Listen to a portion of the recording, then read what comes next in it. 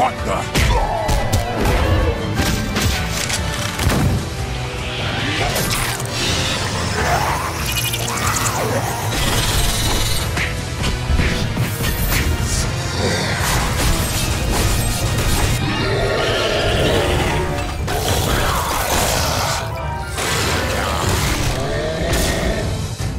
Frosthaven, a tiny settlement carved out of the frozen wilderness, isolated by towering, unbreachable drifts. Your skin is thick, but nothing is thick enough for this.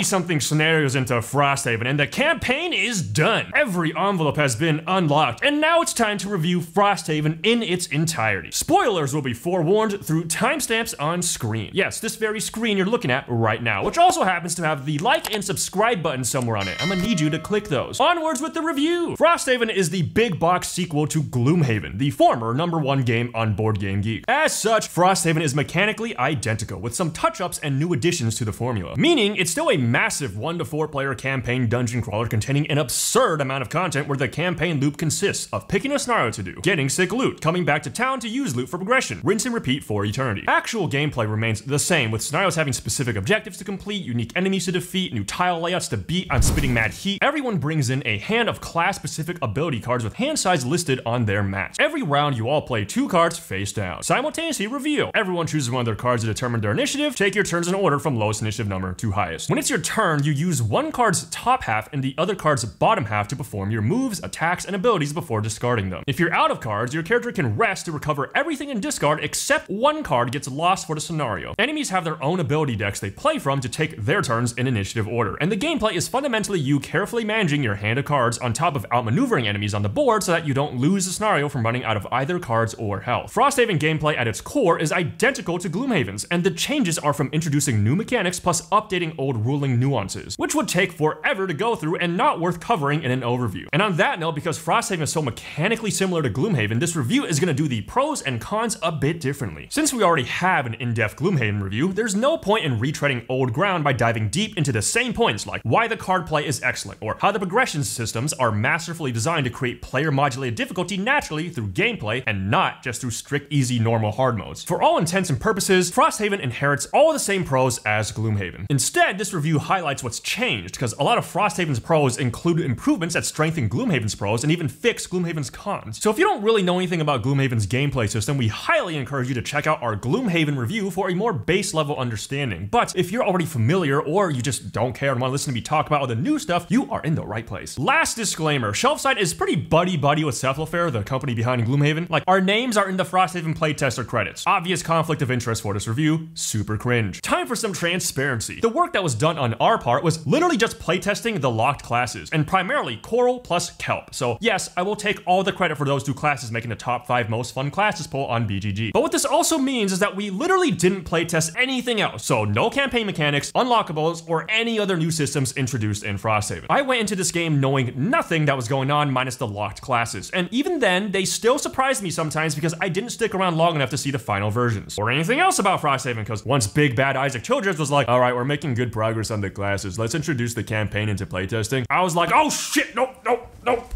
Hey, I'm not a contractor or employee of Cephalfair. I can fuck off whenever I want, because that way I can bring you this Frosthaven review with my honest opinion going into this game blind. And oh boy, I got a lot to say, starting with the pros! Components! Visually, the entirety of Frosthaven is a massive aesthetic overhaul over Gloomhaven, and pretty much any random component you grab looks better than before. You look at the art, there's more variety of backgrounds, more details in the background, and crazier looking enemies. Like, just look at this sleep paralysis demon. What the hell? The ability cards all got this sleek overhaul with art in the background instead of this broken concrete looking thing. The map tiles have unique looking art instead of 4 generic templates. And then the big map board is fucking fucking incredible because of how vivid the world art is. I can't show our campaign map due to spoilers because there's stuff that affects the world and your town, but whatever. Here's the timestamp to skip this because I'm showing it anyways for those of you who don't care, since you gotta see this. Well, look at these out of context spoilers. Hopefully you're trying not to read the names of any of these stickers. What's up with that massive spire in the frozen waste? You have no idea, but it's pretty freaking cool, isn't it? That's just the top half of the map. The bottom is your own little town of Frosthaven. Look at all these random buildings we built. Anyways, yeah, Frosthaven has improved graphics design. And it's not just the art that's looking clean as hell. Look at these monster ability cards. Frosthaven made their colors pop by darkening backgrounds and saturating/brightening the colored bits. Boom, color correction is better on all the components. Then the class and monster ability cards all got simplified iconography, so it's super easy to parse what's considered an ability modifier, and generally more complicated abilities and crazier attack patterns are enabled thanks to this change. Also, I'm aware that some Gloomhaven veterans are salty over the ability card layout changes since the icons don't have words anymore. But sorry, this change literally just functions better, and in my honest opinion, also looks better. Like, you can vocalize all you want that the old format looks better. Your opinion is valid because arbitrary aesthetic taste is a thing. Sure. But you cannot, in good faith, argue that the old system would work for classes like Blinkblade, because then the cards would look like untreated schizophrenic episodes, which isn't cool. Go get professional help. Taking care of yourself is badass. But yeah, please don't be in denial over this, because you can't say that these locked class cards or these boss stat cards would be okay with the old format. And besides, summons in Gloomhaven also had only icons. You've already done this before. Trust me, it's better. This is a pro. You'll survive. Stop freaking out over change. And yes, newer players parse the cards just as fine, if not better than before, both anecdotally and from reading playtester plus convention demo feedback online.